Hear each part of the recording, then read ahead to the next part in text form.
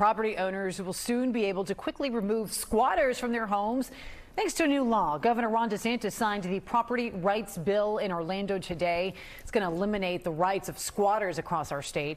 You assume in America, if you purchase a home and own a residence, that's your residence.